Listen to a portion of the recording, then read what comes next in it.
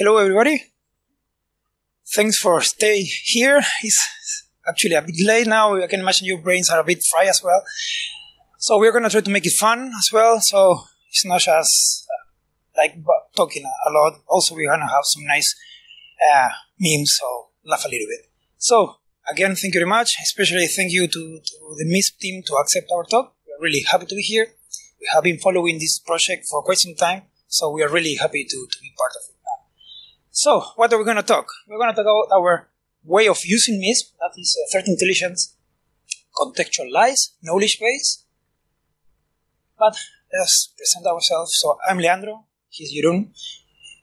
We both have a similar background. We did the same master's degree. Now we're both working for KPN Security as security researchers. That's in the Netherlands.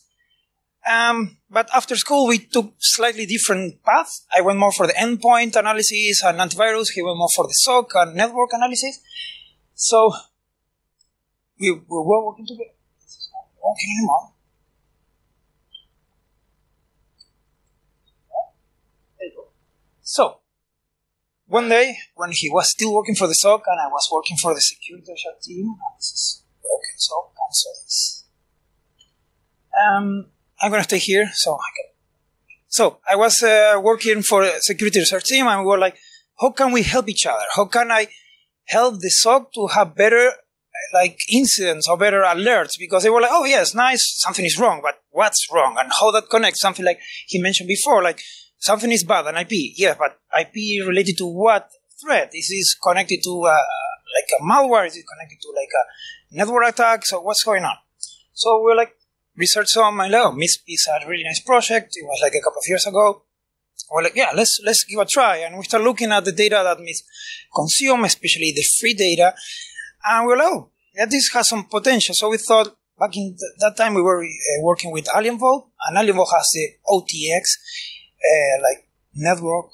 And we were like, okay, we can push some of our events towards the OTX network. And like that, we can share our intelligence towards our customers. But it was not enough.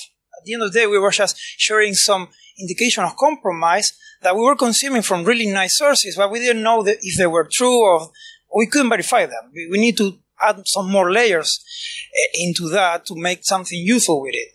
So one day we sit together in a nice room and we're like, okay, let's plan something. We need a more complex framework of multiple pieces working together to verify the data, extract more data, have our own threat intelligence, because just consuming open source one is not good enough.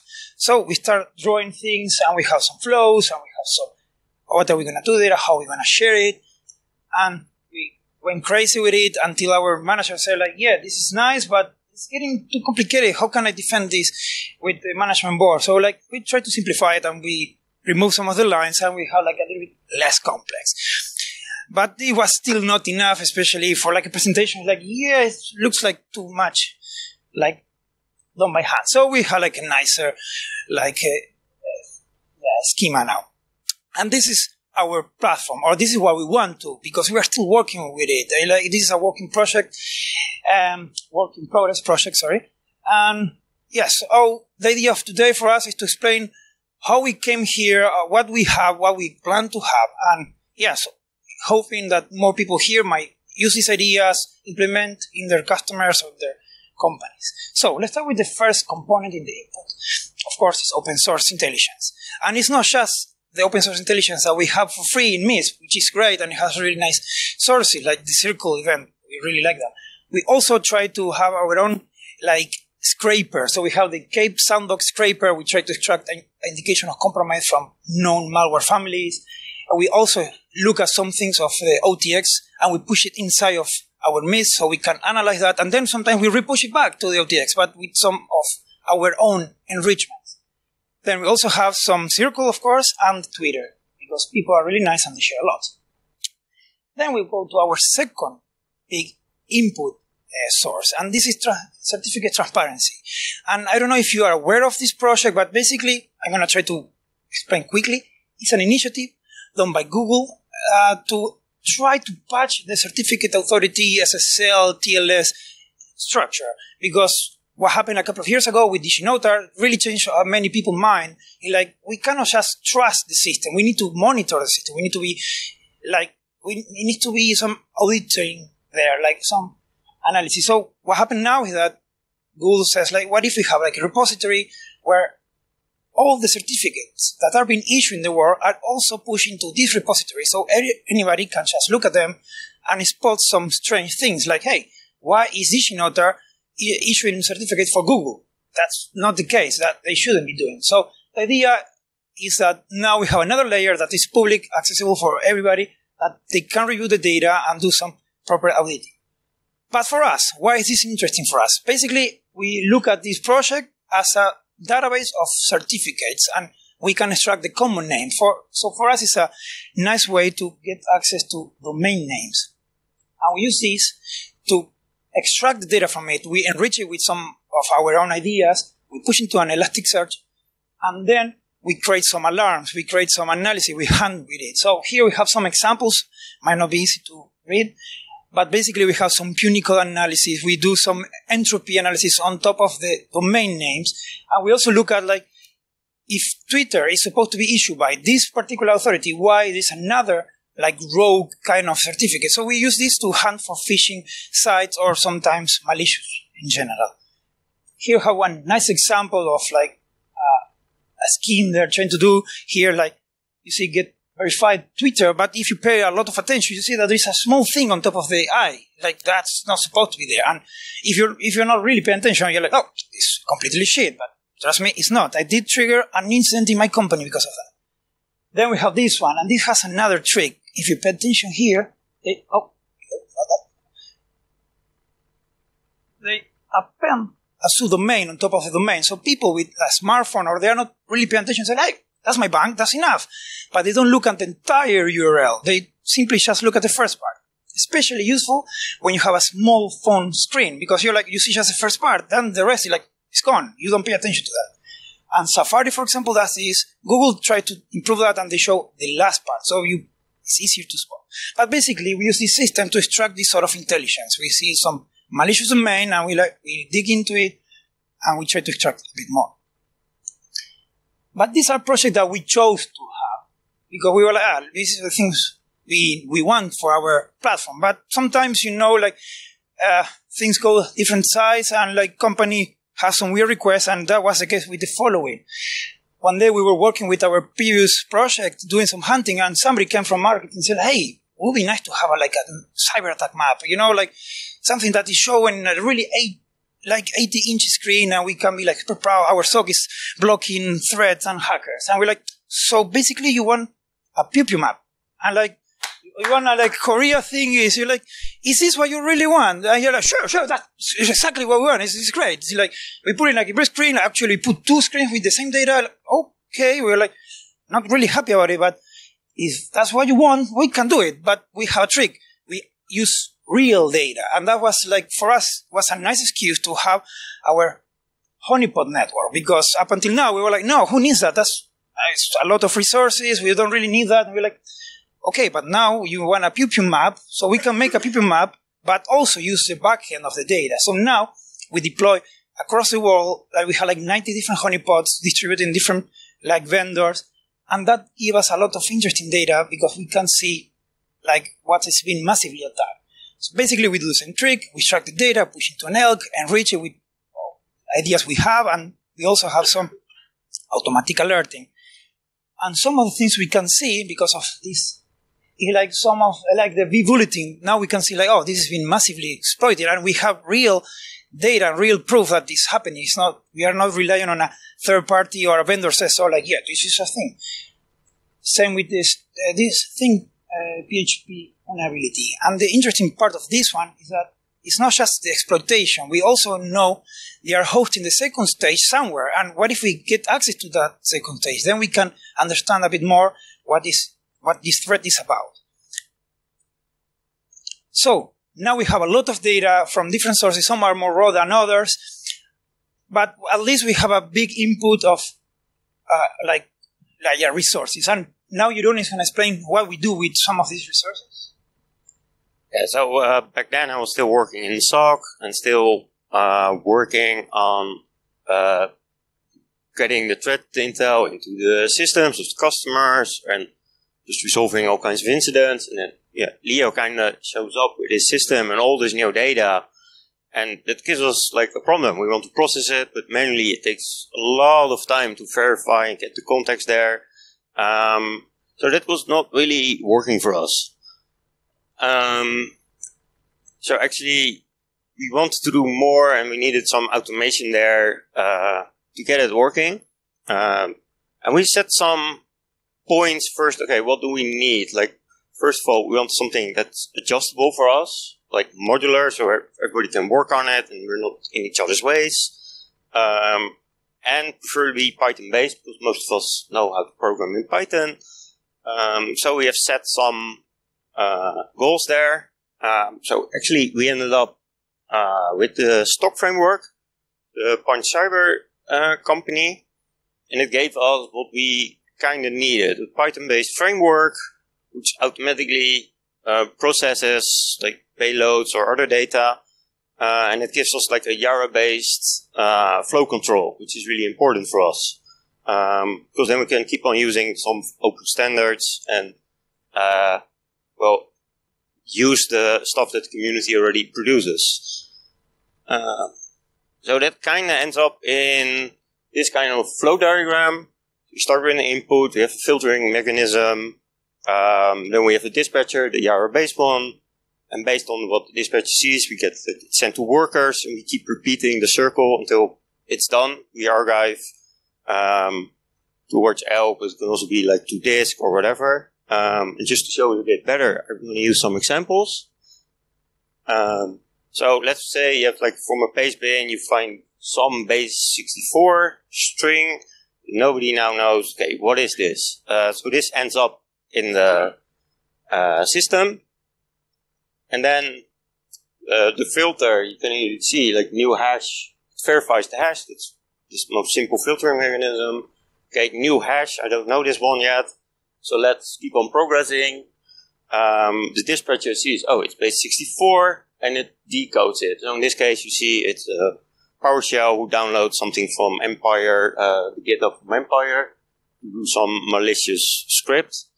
Then we end up, and actually that payload is sent again to like the filter, and it's dispatched again, and this time it's like a PowerShell script, and this time it sends it to our Cape sandbox to process this payload. And we keep references because it can, based on the ID of the previous one, we keep referencing the way back. So you can always see, okay, this payload originated from this other payload, and that came from like a paste bin or some other source. And actually then, because of the sandbox executes it, you get to part that you can see, oh wait, there's a connection to GitHub. This PowerShell script is also downloading something which adds extra context. You can then add maybe some maliciousness to say, oh, maybe it's worth investigating it more. So actually, we now went from like monkey work analysts, which is not really nice for anybody. We went to like a way more like modern like car washing system, which we're really happy with. And to show a bit like a more real life example, stuff we have implemented lately is based on RevVol. So they post samples on Pastebin, so we can check from there. We can find the payload, identify them. We can extract the DLL from there. From there we can new round. We can extract the config. We push that to our elk, which results in the end in we can show we get some nice data about what's going on by just looking at that data. So these are whitelisted extensions, whitelisted files or directories. So these will not be encrypted by the RevVol ransomware. And you can see, and there are quite some different files in there. And if you take a look, these are like most killed processes. So before the encryption starts, it kills some processes. And there, like, well, in the middle, you have like the backup server, which makes quite some sense in a ransomware. kill the backup server first, the backup process first, and then start encrypting, there's a more chance that you get like your ransomware or your ransom in the end. And it's also quite nice. We can follow some of the campaigns because there are IDs in the config file, so you can identify groups and campaigns of those groups. So who's more active, who's doing different kind of attacks or different type of companies, maybe even. That's more or less like our filtering system. And from there we try to get the output in MISP, because else we wouldn't be here. Well, and for MISP, it's for us, it's a database, which is really useful for us. But the important part is like we try to glue everything around it.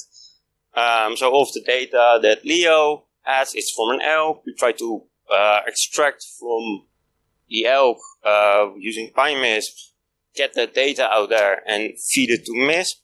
We have something like a verifier, which actually was explained mostly already earlier in the presentation. That's to, from new data, query customer data, find, is it already out there? Is it, like, do some retro hunts, or at least say, okay, this IP, for example, we never see it in our customer data. It's fairly safe to push it to the feed, because at least it won't give false positives. It's like no security data at all, but at least gives you, it will not cause, most likely not cause false positives. And we do some, with content creation, we try to stick towards like some like usual standards, Stick, Sigma, Kata, Jara, just to make it like, again, more common and easy to distribute later. Although this part is something we are now really working on with other departments in the company to get this really working. So that gives us most of the picture. Actually, with the output, the above picture is for the feeds. We kind of discussed it already, and it's not a huge part now.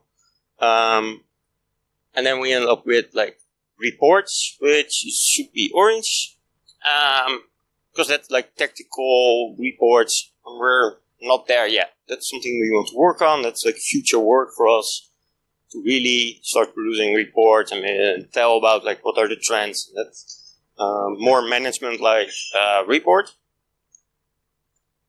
And we really want to work on more Red Hat information in this system. We work really closely together with pen testers. We're in the same department, same floor. So we really want them to start adding also to the system with their knowledge, and probably use more or less the attack framework for that. But, to have their knowledge base also somehow get it into MISP, or at least start combining all the information. So that's really what we want to add. So as like a wrap up for us, more or less like it's been going on for a year now. We're truly trying to build this. So for us, it really gave us like a central database and a place to put our threat intel. We got like a way better overview of all the information and how things can work together than before. The SOC analysts can get better context, because it's not just an alarm and an IP, and they need to Google why did IP is hit and hopefully find something. They can just go to MISP and find why is it there. So they are way more happier, and our roadmap is like lots of stuff that's already been discussed here. It's more on like sightings, and the decaying is really interesting also for us, and get even more insight in the data we already have. Sometimes you're just flooded with the information and you don't know what to do anymore. So actually, that's kind of it. It's like our platform.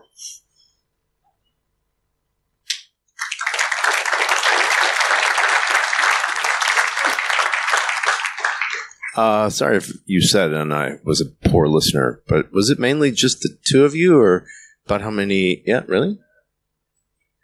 So how did you manage to keep management off your back long enough to do this work?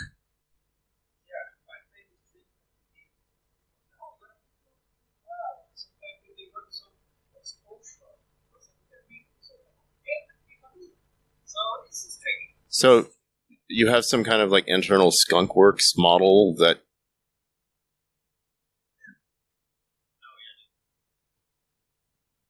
Partly, it's also in exposure. We have done, actually, there's like one extra FTE, it's a combination of 2 persons, who's also working on this, with some exposure, which helps. We have it, like marketing helps us, and we try to make our way in that, like find alliances within the company who also want to do this and want to help us out, and thereby get the funds, and thereby try to convince upper management to let us play around, more or less.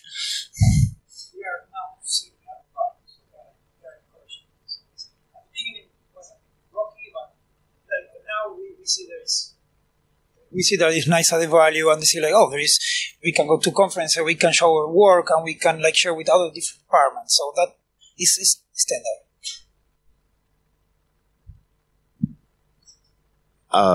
A lightning talk on hacking your management would be pretty cool. Great idea. We are going to plan something about that. I think our boss is great at that. So we're going to propose that, and I think it's going to have a lot of audience there. Any other question? Okay, then thank you very much again, and